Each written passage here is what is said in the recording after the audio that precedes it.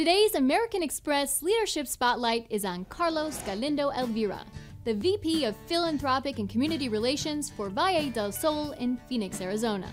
Valle del Sol is a nonprofit agency that provides services, human services, behavioral health services, and leadership development to over 21,000 individuals and their families on an annual basis.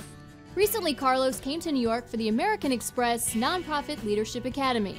He's one of 24 emerging nonprofit leaders from around the country, selected to attend high-level training sessions with company executives and government leaders. I think the most important thing that I've learned is that you need to be there for your staff, and you need to share the responsibilities with them and give them an opportunity to flourish and to shine.